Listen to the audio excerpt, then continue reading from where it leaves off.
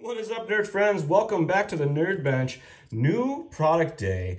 Hopefully by now you've heard the news. There's a new XR8 speed control in the series. The XR8 Pro G3 is coming out, and we're going to talk about some of the new features. One of the biggest updates is the braking styles that are available. We're introducing a new disc brake feature that uses field-oriented control, or FOC tech, to control the brakes and gives you a lot more consistent, less speed-sensitive brakes. We're going to jump into that and talk about that in just a little bit. Speed control also has the new style frameless fans that are super awesome. They move a lot more air, and a new fan protection system inside to keep the blades in good health. Speed control has built-in temp sensing for the fan circuit, so you can have it that it only runs the fan when it needs it. It's a great feature. Keep runtime, fan life, all that fun stuff. Speed control is also back to our classic size.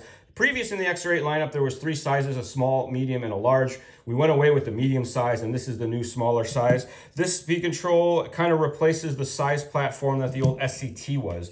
If you take a look here, they're almost identical in all the different directions for the most part. But I do have the calipers. We'll throw those on here real quick. Get you an overall height. That's about, give or take, 38 millimeters or 1.5 inches.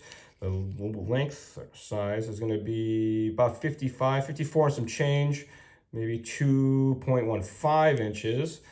And then do we do this way? We do not. We get the 36.5 millimeters or about 1.44 inches. Very, very similar size to the SCT platform, which was so popular for so long. All the performance of the Pro version just crammed into this much smaller size now. That this thing is dirty. This is it cleaned up. I've been running this for several weeks, maybe a couple months now, in my 4x4 short course, hammering on it. Works great with the short course applications that we've doing. I don't have an electric 8 scale at my disposal or a place to run it close by, so we've been running this in a short course. It's been fantastic. Like any XErun speed control, it is fully programmable and tunable. There are more settings than you can shake a stick at, and to access those, there is no onboard programming. You do need to either have an LCD programming box, the OTA device, or if you have a tunalizer, the tunalizer has an OTA built into it. So that works with our app, the HW-Link V2, that you can download in your favorite app store. Also has some new timing features. The turbo and the boost features have been updated. The boost now allows some kind of automatic tuning from the speed control to keep you safe, less things to worry about. And the turbo has a wider range of tuning as well. We're going to plug in the OTA, check all that stuff out here in just a little bit. This is the current XR8 Plus G2S size, and just to give you an idea side by side what those differences are, if you were to hold them in your hand, it's not a ton. You see they're similar length. The width is a little bit down now, and the heights are pretty similar for the most part. XR8 Pro G3 also has, of course, the reverse voltage protection built in that all the new popular speed controls have. So we're going to jump in, we're going to connect our OTA, open the app, and get things going, show some of these new settings. Like any XErun speed control, there's a dedicated programming port. If you don't have a programming port on your speed control, it's generally going to be the fan port. None of the speed controls in the lineup, except for some of the, like the Just Stocks, the early versions, some of the other ones use that receiver wire. OTA, battery plugged in, turn that guy on. That's nice, the fan shuts off. That lights on. Got our app open. We tap the link button and it'll jump into here and ask us which OTA. I renamed mine Charlie OTA. If you didn't change anything on your OTA, the password should be all 8s across the board, 888, 888. Once it links up, you can go into the parameters to see the speed control settings. Takes just a moment to load. And we're just going to kind of, I always say quickly. I'm going to try to go through all these settings quickly and just talk about what they do real briefly, because most of you probably know, but in case you didn't, we're going to cover the basics. Up at the top of our screen here, you got your profile selection. You can pick different profiles that are preset. Out of the box, the production models will have some preset profiles in there. This is a pre-production, so it doesn't. You can reset your profiles. You can export your saved profiles to save them in the files of your phone and then import them later to upload to speed control if you want to save stuff. Same thing, you use the import to bring those in. And then the most important button of all, the save button. If you make changes to your settings, you have to save, otherwise it's not going to save. So in the first part, we have running mode. That's where you turn on your reverse. You have your max brake reverse force, so you can control how fast your reverse is. LiPo cutoff settings. This allows you to set it to dedicated cells if you're only going to run that, or you can do the auto. So if you're going to run multiple voltages, you can do that. Now, I'm not a fan of that. I always try to stick with one voltage range because that's usually what the motor runs best at. There's not really a lot of motors that run multiple voltages okay. Cutoff voltage is tunable, so you can adjust the runtime out of your battery. Something I like to talk about anytime I bring up voltage cutoff is that very rarely is your battery voltage going to match what your LiPo setting is on your speed control, and it's for a whole bunch of reasons, but just don't expect it to always match. I won't bore you with that, but that's why it's adjustable, so you can control the runtime. If you charge your batteries back up and they don't take all of the milliamps, or you feel like you're getting cut off early, you can turn that down to deal with that. Thermal protections, you can disable that if you're a super pro racer and you never want your stuff to shut down. That's one of the places you can do that. Same with the LiPo. I've watched a lot of the pro driver setup sheets and they disable all of the safeties and they just ruin their batteries. They get them for free or sponsorships or whatever, but they'd rather run it all the way out and finish the race just in case. BEC is adjustable, 6 or 7.4 volts. The smart fan can be turned off, so if you want your fan to run all the time, you can disable that feature. The sensor mode allows you to run sensorless motors, or if you got maybe a motor that has less than awesome sensors, you can change that to the hybrid or the sensorless mode. Motor rotation allows you to change the forward direction of the motor, so if you give your car throttle and the motor runs or the tires spin the wrong way, this is where you can fix it. And then phase AC swap is so you can move the wires designations on the speed control. You can make the A motor wire be the C tab on the motor and vice versa. For super clean wiring, if you don't like your wires to crisscross, this allows that to happen. Just use that very carefully and make sure you understand, because you'll blow stuff up real quick if you don't. Move on to throttle control. Throttle rate control is how linear the throttle is. All the way up is the most linear or 1-to-1 ratio. If you turn it down, it's got like a tape delay on the throttle. So if you're real twitchy on the throttle and it makes your car handle poorly, you can lower that to help deal with that. Throttle curve is a cool one. You have linear throttle, of course, and then you have this customizable throttle curve where you can put some points in and build your own custom throttle curve. I don't mess with that stuff because like I said, I like linear throttle more than anything else, so I usually leave that alone. Your neutral range is your dead band of the speed control. If your drag brakes or your reverse are inconsistent, increase the neutral range. A lot of radios get worn out triggers over the years, and the neutral is not super consistent because it's a mechanical like rheostat or throttle pot, so this allows you to tune around that problem. Initial throttle force is how hard the speed control starts the motor. Sometimes, like when you give a little bit of throttle, the motor doesn't turn over right away. It doesn't respond. This allows you to adjust that. It's kind of like a punch setting. You can increase that to make the motor start harder. Coast is for dealing with slick track conditions. If you let off the throttle and your car wants to spin out, even when you have no drag brake, you can turn the coast up, and it allows you to have a little run on the motor. So it's the motor doesn't decelerate very hard at all. PWM drive frequency is how smooth the speed control operates the motor. Higher frequency is going to be smoother. This is basically the duty cycle of the speed control to operate the motor. So it's like turning the number of cylinders up or down in a real engine. Higher frequency is going to be smoother. Lower frequency is going to be more aggressive. I think I said it twice.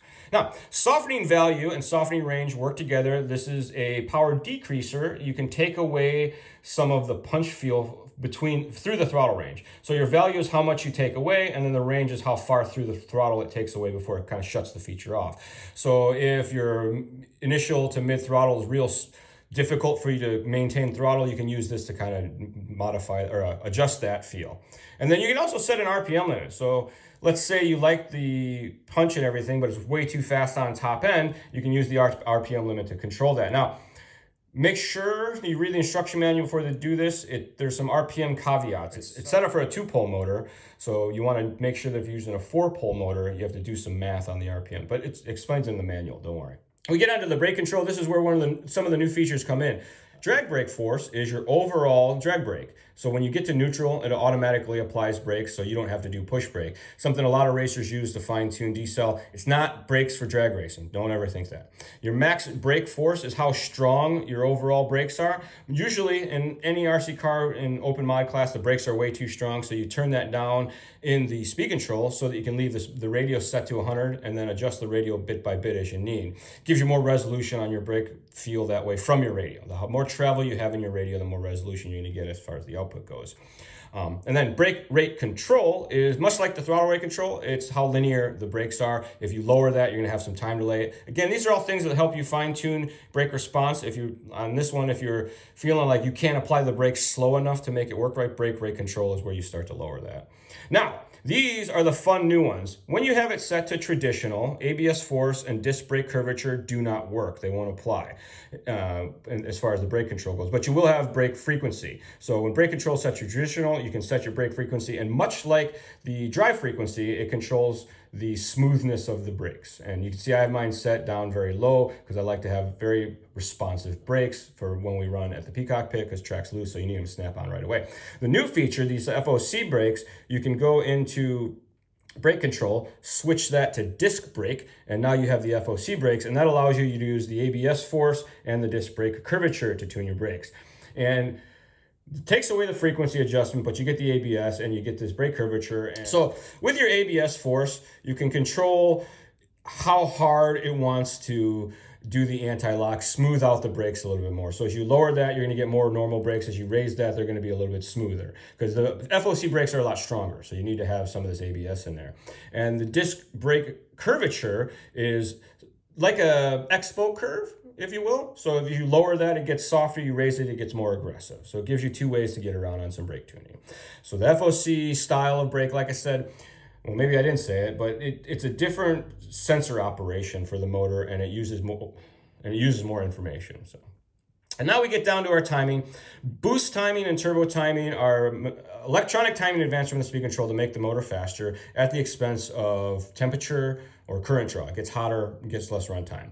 So boost timing applies the timing amount, the degrees, through the RPM range. It tries to do it evenly as the motor accelerates. So you'll get a timing advance all the way through your throttle range. So if you need more mid-range response, something along those lines, that's where that comes into play.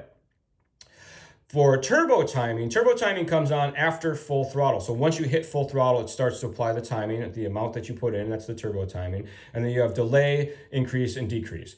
Now, the delay is how long after full throttle before it kicks in. A lot of times people like it to be instant. So as soon as they get to full throttle, it starts to apply the timing. So it's kind of a linear transition. Sometimes you want a little delay in there so that you want to be really committed to the straightaway or whatever the case may be before you get into that timing. And then your increase rate is going to dictate how quickly the speed control applies that timing. So let's say you got, in this instance, we would say 24 degrees of timing. So then in this setting, 12 degrees per every 1/10 of a second, it'll take 2/10 of a second to apply the 24 degrees. You can make it slower or faster to make it more aggressive or less aggressive on the timing application for turbo.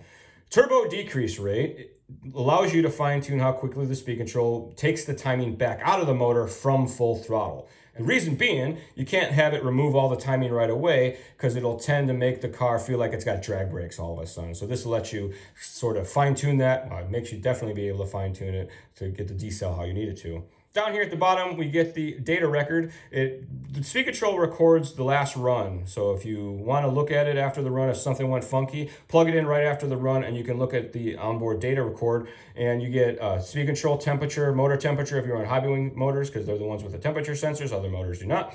Minimum battery voltage that it saw over the course of the run, max RPM, and the max current that the speed control saw. So that's the quick and dirty on the new settings and some of the regular settings. If you go back out, if you want to do enhanced data logging, this guy does support leaving the OTA on board, and then you can go down here to data log, you can go to the real-time data, you can go to history, and you can view from your OTA to see the files that the OTA has saved. I have never done that with this, so it doesn't have any good data in there. But in case you want to get into that, you can. And this does support that live data output. Once you get to this screen, it'll actually activate the speed control, and you can see battery voltage, throttle percentage. If I had this hooked up, I could rev the motor. But cool stuff for benchtop testing. A lot of times people think that they can leave an OTA installed and drive the car on the track. Bluetooth doesn't have that much range, unfortunately, so that doesn't really work. Well, there you have it, folks. A quick look at the new XR8 Pro G3. I have my standard production samples on their way to me. I'll be doing a full unboxing, feature rundown, install, all that fun stuff. Of course, there will be a link in the description that has all the hard details.